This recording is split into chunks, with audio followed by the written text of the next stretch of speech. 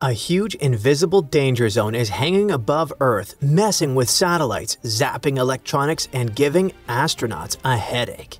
Scientists call it the South Atlantic Anomaly, and it's kind of like the Bermuda Triangle of space, because weird stuff happens there and nobody fully understands why. Want to know more about this thing? Well, Earth has a magnetic field that protects us from dangerous radiation from the sun.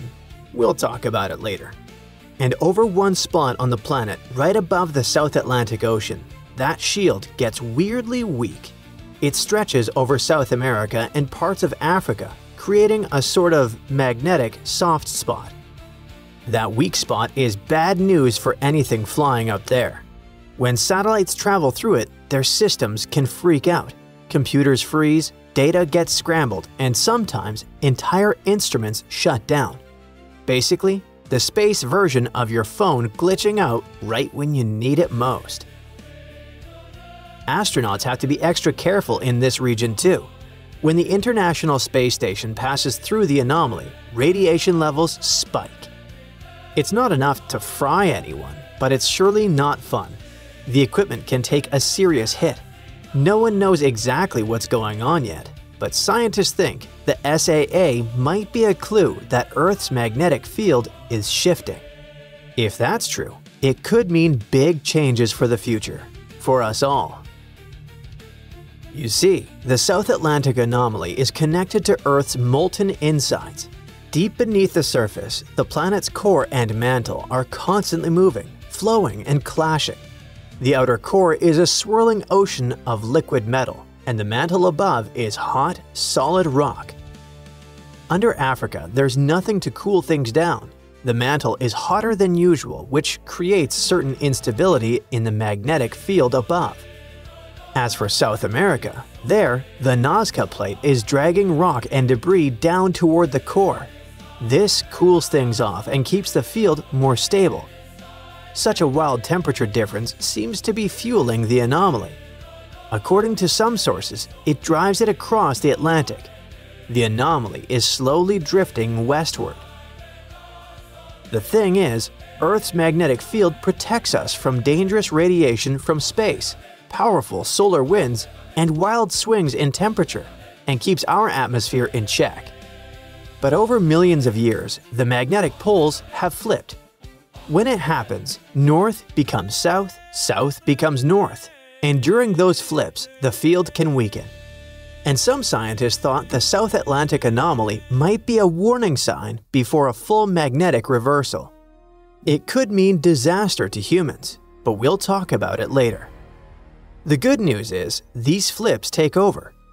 On average, Earth flips its magnetic poles about 2 times per million years. That means the next reversal could be hundreds of thousands of years away.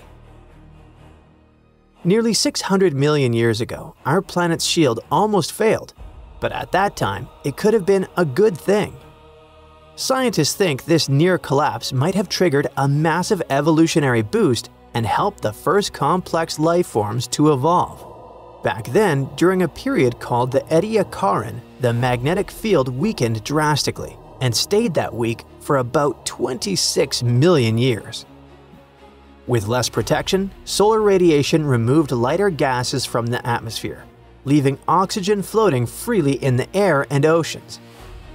That oxygen helped the first multicellular oxygen-breathing organisms to see the light of day. Those were strange, squishy creatures that hardly resembled animals today. Some were disc-shaped blobs, fronds, or shapeless fans, stretching over 3 feet long. By the way, one of the earliest known animals, Dickinsonia, was among them. It looks kinda pretty, doesn't it? Now, how do we know all this? Thanks to rocks. They're like time capsules. Tiny crystals inside them preserve the power of the magnetic field from hundreds of thousands of years ago. For example, certain crystals from southern Brazil revealed that 591 million years ago, Earth's magnetic field was 30 times weaker than it is now, and rocks from South Africa dating back 2 billion years showed that the field was at full strength back then. Now, let's explore a bit. Deep beneath our feet, there's Earth's inner core. We're used to thinking about it as a perfect solid ball, but new research suggests it might be changing shape. Over the past 20 years, parts of the inner core may have bulged or dipped by more than 300 feet. That's like a skyscraper popping up or sinking deep underground inside the planet. This core spins independently from the outer liquid core, which creates the magnetic field that shields us from dangerous solar radiation. The magnetosphere is non-negotiable. Without it, Earth would lose its atmosphere over time. Water would vanish, and life as we know it wouldn't survive. It basically keeps the planet alive. Without it, Earth could turn into a barren Mars, which lost its magnetic field billions of years ago, and along with it, almost all its atmosphere. So why is our planet's inner core deforming? It seems to happen where the solid inner core meets the super hot liquid outer core.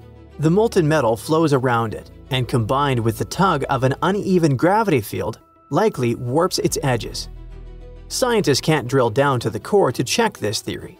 It's 3,200 miles below the surface. But they can track seismic waves from earthquakes as they ripple through Earth. They measure how these shock waves bend, slow down, or speed up, and it can help figure out what the inner core is made of and how it moves. That's probably how they know that the solid inner core is slowly growing, freezing layer by layer of the liquid outer core. But don't worry, it'll take billions of years to fully solidify. By that point, life on Earth would probably already be gone anyway. The sun's gonna swallow our planet long before the inner core stops moving. But let's get back to the topic that, I bet, worries you most. What if Earth's magnetic field just vanished one day? Well, the planet would be hit by a storm of charged particles from the sun. Satellites would start glitching and power grids would go down. We would get zapped with higher levels of UV radiation, the kind that can cause all kinds of serious health issues. In short, it wouldn't be instant doom, but life would get a lot trickier. Luckily, now we know that a magnetic field doesn't just vanish overnight, but ours has been slowly weakening for over a century. So what would life on a planet with a super weak magnetic field look like? You would just have to throw away your compass. It wouldn't point north anymore, just towards the nearest patch of strongest magnetism, wherever that may be. The northern and southern lights would go insane, appearing closer to the equator, all because charged solar particles would be able to get through the atmosphere more easily. Satellites would be under constant attack. Solar particles would fry their electronics, mess with memory, and cause what scientists call single-event upsets. High-frequency radio signals would also get scrambled, thanks to free electrons in the ionosphere. Over time, the solar wind could even start wearing down the ozone layer, leaving us all more exposed to UV radiation. Now, let's decrease the level of drama. A magnetic field isn't the only thing keeping a planet alive. Mars did lose its magnetic shield about 4 billion years ago, and most of its atmosphere got blown away. But Venus has no global magnetic field, but still has a thick atmosphere. If Earth lost its magnetic field completely, we wouldn't instantly vanish, but life would definitely change, and we would have to get used to these drastic changes. That's it for today. So hey, if you pacified your curiosity, then give the video a like and share it with your friends. Or if you want more, just click on these videos and stay on the bright side.